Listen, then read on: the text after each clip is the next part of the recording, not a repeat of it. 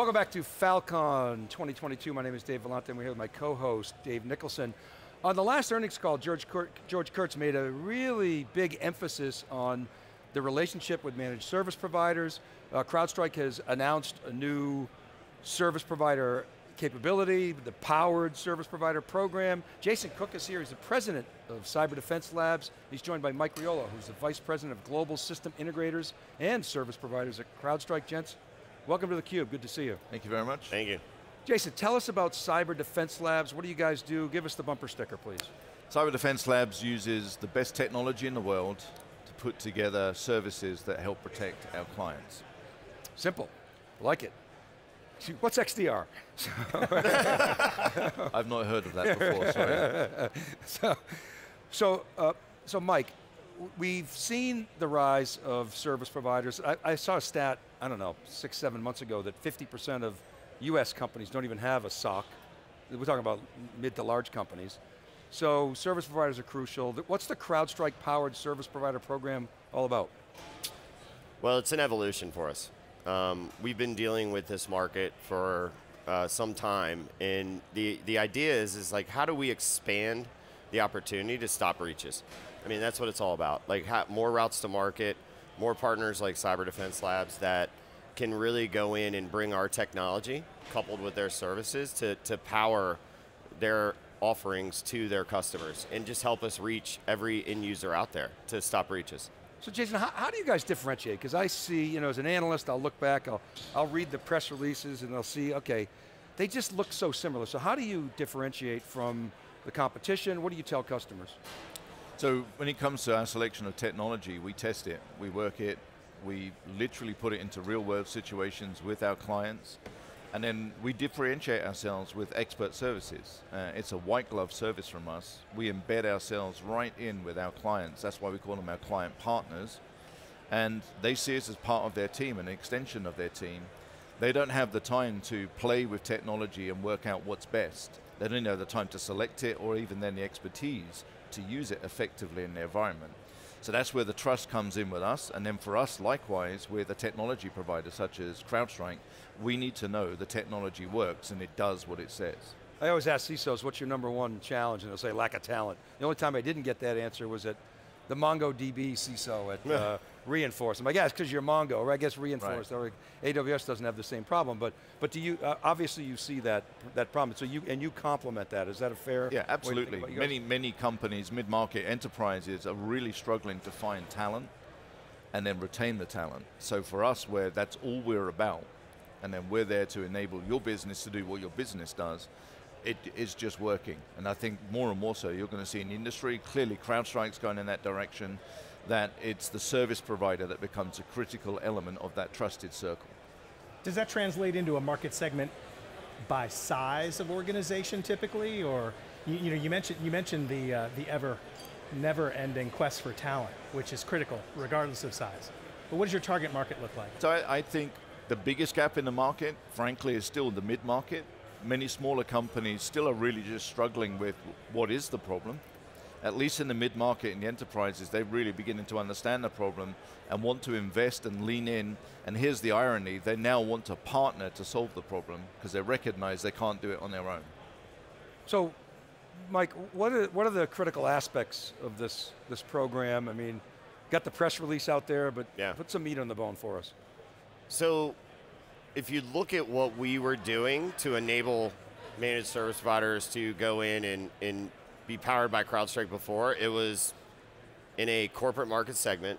It was a specific set of product from us to really enable MDR, sort of that generation of services that a lot of customers looked at MSSPs for. And what the big message about this is we are now expanding that. We're taking it out of corporate, we're going up market, we're going enterprise. We can leverage partners like Cyber Defense Labs to package our software into their offering and help them power them more than just endpoint, right? We've had a lot of exciting announcements and probably more to come around identity, XDR, the new buzz, right? Like, what does it mean? And if you look at our approach, it's a very platform-centric approach. And that's something that partners can monetize. That's something that partners can really help clients grow with, is that it's not just about endpoint, it's more about how do I make sure that I'm in a position with a partner that allows me to grow as the market decides it's necessary. So things like identity, cloud, on and on and on, that we're investing in and continue to grow, we're making that available to the CrowdStrike powered service provider marketplace. So Jason, service providers historically, outsourcing, okay, and it used to be a lot of, okay, you know, I'll take over your mess for less kind of thing, Yeah. right? And so the pattern was you would have one of everything. And then that limited your scale. The bigger you got, you had diseconomies of scale. So am I hearing that, like, how do you partner with CrowdStrike? Are you kind of standardizing on that platform or not necessarily because you have to be agnostic? What's your posture on that? So there's a level of you have to be technology agnostic. We pride ourselves in just using the best technology that's out there. But at the same time, very much with the Fal.Con platform, they're building out and maturing in a way that's making significant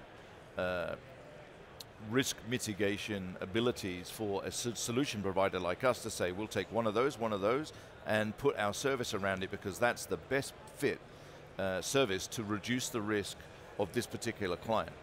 And having that flexibility for us to do that really allows us then to stay within the same sort of product suite rather than going outside when integration is still one of the biggest challenges that you have. So you're one of those organizations that's consolidating a bevy of point tools, is that right? I mean, you're going through that transformation now. Have you already gone through that? What's your journey look like there? Oh, we help companies do that. Yeah, okay. That's how they mitigate and reduce their risk. Okay, but you're using tools as well, are you not? So, I mean, you've got to also, I mean, you're like an extension of those Absolutely, clients. so it comes down to a lot of the time, do you have the right team? We have a team of experts that deliver expert services. You get to a level of skill set and experience which goes, what's just the best tool out there? And it becomes, that's our insight. So one of the reasons why we like the Fal.Con product is because regardless of what the mess is that's happening, you can rapidly deploy stuff to make a difference, and then you then work out how to fix the mess, which is quite a change from how traditionally things are done, which is let's analyze the problem, let's look at options around it, and by the time you've done that, time has passed, and you can't afford to just allow time to pass these days. So having the right technology allows you to rapidly deploy. Of course, we use what we sell. So we're proud to say that we use a number of the Fal.Con products to protect ourselves and consolidate onto that technology as we then offer that out as a service to our clients. So Mike, I'm thinking about the program in general and specifically how you are implementing this program. Thinking about the path to bringing a customer on board. There are a finite number of strategic seats at any customer's table. Yeah. So who is at the customer's table? Is it CDL saying, hey, I'm going to bring in my folks from CrowdStrike to have a conversation with you? Is it CrowdStrike saying, hey, it looks like a service provider might be the best solution for you. Let's go talk to CDL. How does that work? It's a great question, and I think we talk a lot about how there's a gap in people to support cyber efforts inside of companies, but we don't talk about the gap in like experts that can go in and actually sit down with CISOs, with CIOs, with CFOs. And so for us, like, it's all about the flexibility. It's what do you need in the moment, because at the end of the day, it comes down to the people. If Jason has a great trusted relationship, he's like, hey, I just need some content.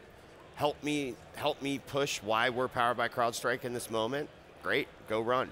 If we have an opportunity where we know that Cyber Defense Labs has a presence, then we go in together, right? Like, that flexibility is there. We've done a lot.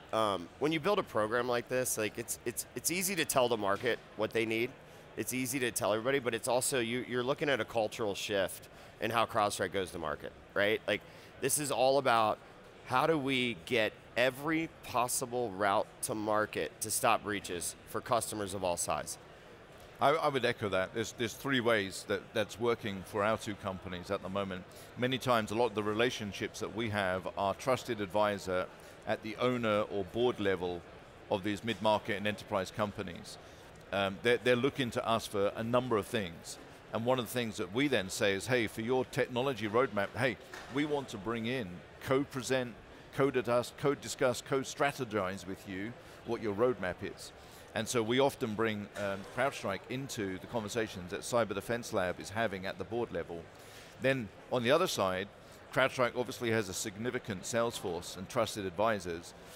They go in with the product, and then it's apparent that the client wants way more than just the product. They say, this is great, I love it, I've made my decision, but I can't operate it effectively. And so we then get pulled in from that perspective. You get this all the time from product companies, right? It's like, okay, now what? Now how do I do this? And you go, oh, I'll call somebody. So this is going to accelerate your go-to-market. Well, and everybody looks at it like, how does your sales play with their sales, right? Everyone's going after the same thing, and that's important, but you have to look at CrowdStrike as more than sales, right? We have an amazing threat intel group that are helping clients understand the risk factors and what bad people are trying to do to them.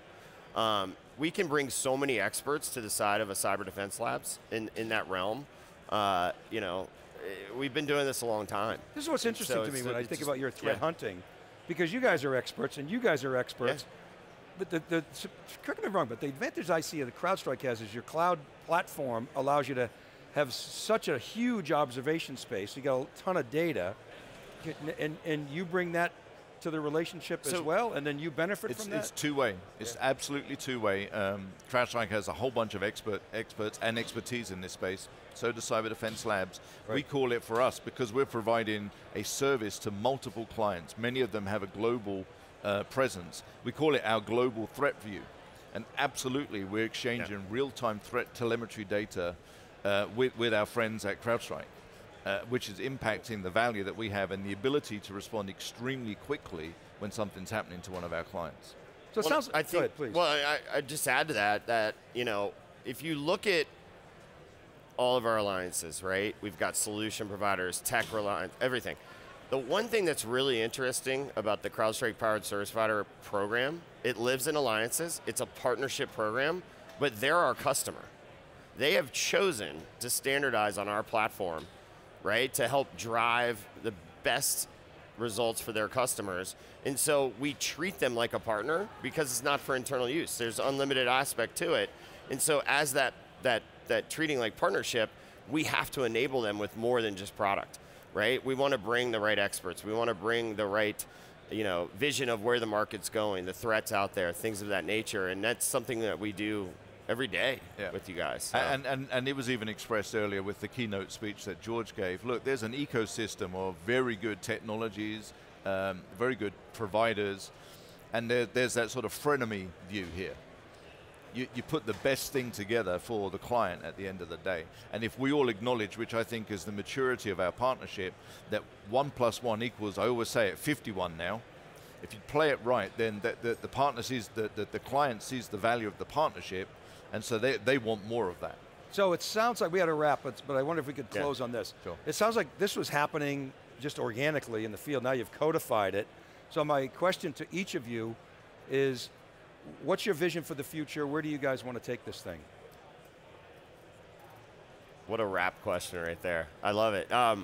Honestly, like we look at it in look at what does it mean to be a CrowdStrike Powered Service Provider. It is more than just the platform.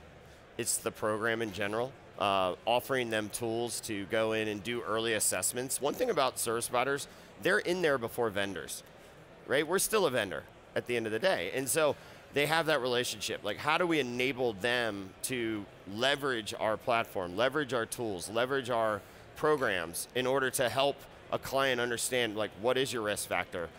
Could a breach come? Things of that nature. And so it's really building and really enabling a partner like Cyber Defense Labs to take on the full suite of programs, services, platform that we can provide to them as a customer, treated like a partner. And Jason, from your perspective, bring us home if you would. So our partnership with CrowdStrike is really enabling Cyber Defense Labs to increase our share of wallet, our presence in very specific market segments, the mid-market to enterprise, especially around banking, financial services, auto dealerships, healthcare, manufacturing, where last year we saw a significant progress there, and we think we're going to double it between this year and next year. Jason Cook, Mike Riolo, thanks for coming on theCUBE. Great story. Thank you for having us. Thank you. All right, and thank you for watching. Keep it right there. Dave Vellante and Dave Nicholson will be back right after this short break from Fal.Con 22. You're watching theCUBE.